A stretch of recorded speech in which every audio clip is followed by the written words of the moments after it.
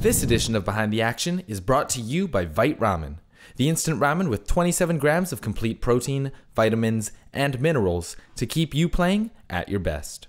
Learn more at the end of the video.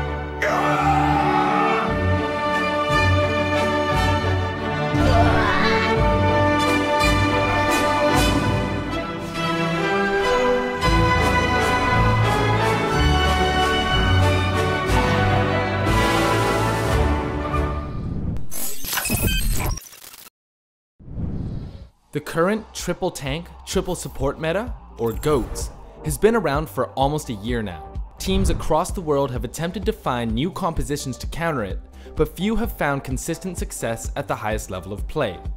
That is, until now. Element Mystic, or EM, is one of the best teams in Contenders Korea, and recently won their first ever Contenders Championship while running a strange composition in the finals. The composition, commonly called Sombra-Doomfist or Hackfist, comprises of Reinhardt, Zarya, Sombra, Doomfist, Lucio, and Ana. While the composition is certainly not new, having been used by Team Canada and Team USA in the Overwatch World Cup in 2018, this is the first time it has ever been used so successfully in Contenders. Saying doesn't really result in all of anything. Space Jam's going to come down though with Sparkle with a double kill. It's all over. Part of the reason for its success is Element Mystic having Sparkle, the best Doomfist in Korea, and Doha, the best Sombra in Korea, on their roster. And the other part is great synergy and awareness of how to use this composition. Doha can just run in with an EMP. He does manage to get at least one. Proper is going to get almost destroyed, although the rest of the team were able to just back him up. Alpha and Pelican end up trading as Proper. Actually, Myungbong are dead as well. And Mystic just cleaning house so quickly, especially got Sparkle in the backline who got himself a triple kill. So how does the comp work? When you look at this composition, one thing that jumps out is the number of heroes that can synergize with Doomfist. A Sombra hack or Reinhardt Fire Strike on a squishy can allow him to follow up with a Zarya bubble to protect him while he goes in. Or perhaps your Ana hits a great Bionade, or she gives you a nano boost to make him even more deadly. Furthermore, in the GOATS meta, where the first pick is so important and often determines who wins a fight, Doomfist's ability to one-shot any of the squishies is worth huge value. However, playing this against GOATS also means that there are a lot of abilities that can counter Doom. A Zarya bubble can protect the target, a D.Va Matrix the follow-up shots, and he can be hit with CC abilities such as Ana's Sleep Dart and Brigitte's Shield Bash. Both Brigitte and Reinhardt can also countercharge into Doomfist, knocking him to the ground and making him an easy target for the rest of the team. It also means that you are unable to counter the powerful abilities in GOATS, such as having no D.Va to eat enemy Graviton Surges and Ana Bionades. The lack of Brigitte also means a switch to Ana or Moira to keep your Reinhardt alive, which means less damage from the back line and no Discord Orb from Zen. Therefore, your Sombra and Doomfist need to be putting out very high amounts of damage to make up for this, or getting value from insta-kills. How exactly does Doomfist get value? The first way to get value with Doomfist is by displacing the opposing Reinhardt. Reinhardt's shield and mind games are extremely important in GOATS. However, with Doomfist, it is rather easy to just knock the Reinhardt into the air for a shatter, or stun him with Rocket Punch. You can also punch Rein towards your team to get him out of position and allow your team to focus him down quickly. If nothing else, the sheer amount of pressure will force the enemy team to fall back, allowing you to easily take space.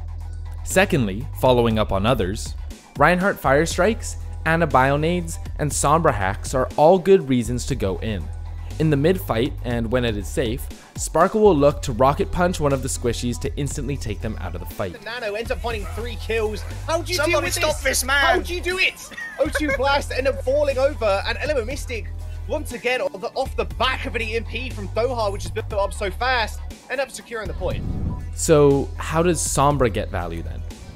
playing like traditional Sombra goats. Hack targets, build EMP, win fights with one ultimate. Otherwise, Sombra can combo EMP with different things. Hack Reinhardt for shatter, hack D.Va for grab, etc. Sombra is also good at hacking targets for Doom to follow up on.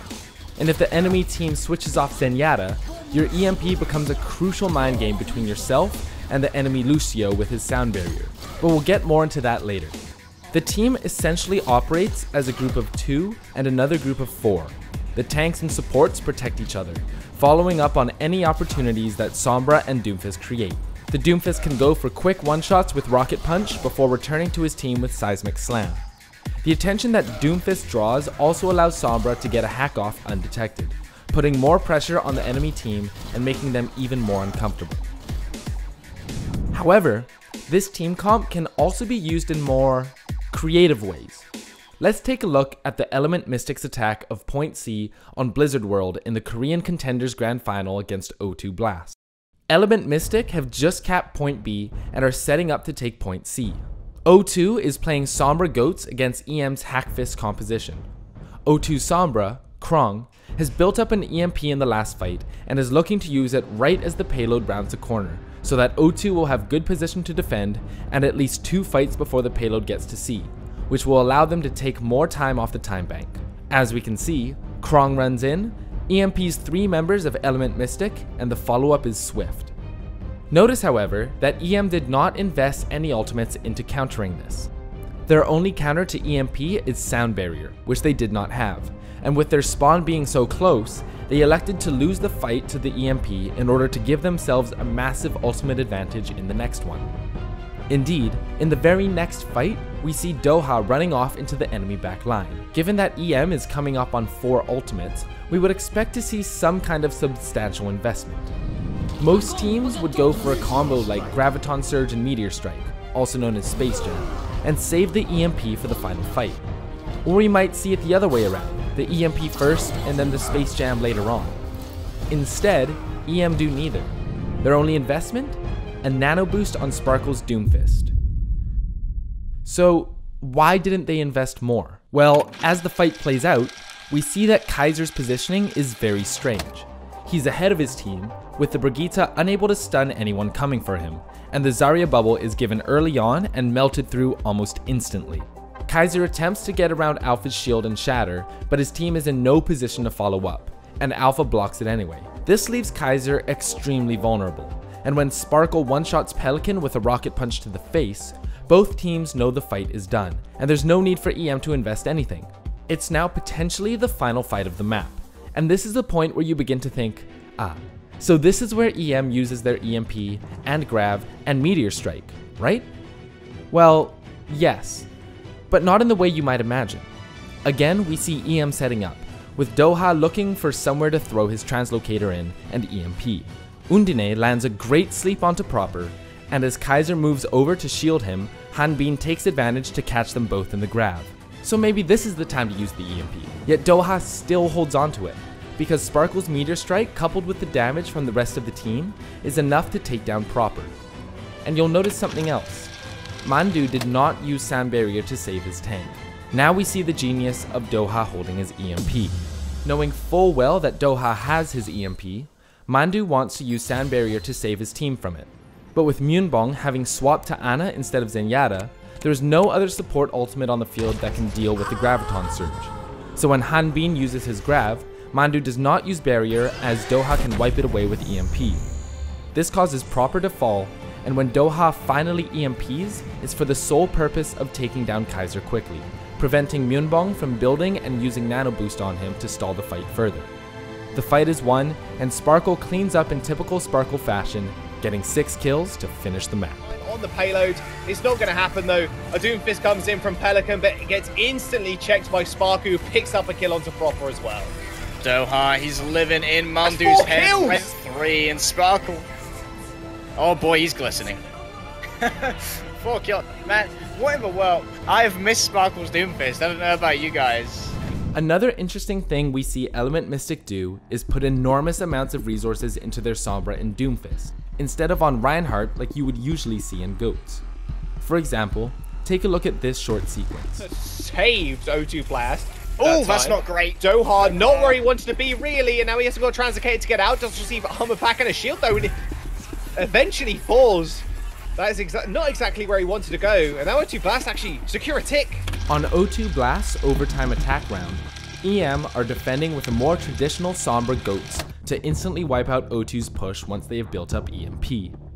Doha makes a bad translocation and falls into the enemy team. He is instantly stunned by the enemy Brigitte. The Brigitte calls for his team to follow up on the stun, and they chase Doha, but he receives first the Zarya bubble from Sparkle, then the repair pack from Hanbin.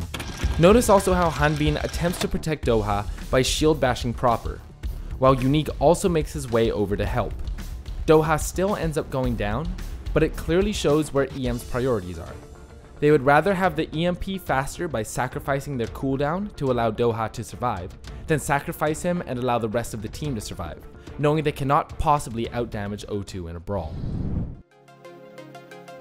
As we saw before, EM likes to give Sparkle a nano boost, which entirely makes sense because his ultimate is not affected very greatly by nano boost, and it synergizes better with Graviton's Surge. Thus, EM's ult rotation is EMP plus nano boosted Doomfist, and then Grav plus Meteor Strike for the next fight. This creates a nice cycle, allowing EM to easily snowball a single EMP into a full map completion. Here's one last example of this. Doha and Undine both have their ultimates online, so they use them together, nano boosting Sparkle to follow up on the EMP. In the process, Hanbin and Sparkle are able to build their ultimates, and EM does not miss a step in the next fight. I didn't think so. Doomfist is going to slam straight on top of their heads. Proper, they're all dead. I'm not even going to say it. Element Mystic, they've wiped O2 Blast. So, what do you think of this composition? Is it something you would like to try out? Or is it even worse than Goats, considering both Sombra and Doomfist render you unable to play the game? Let us know in the comments below, and leave a like if you enjoyed this episode and want to see more. And now, a message from our sponsors. Vite Ramen started as a dream by twin brothers to play better with better nutrition.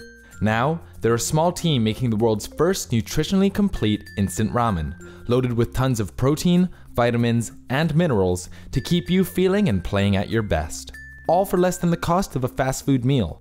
Use our code AKSHON10 at checkout for 10% off your purchase. Check out the link in the description below.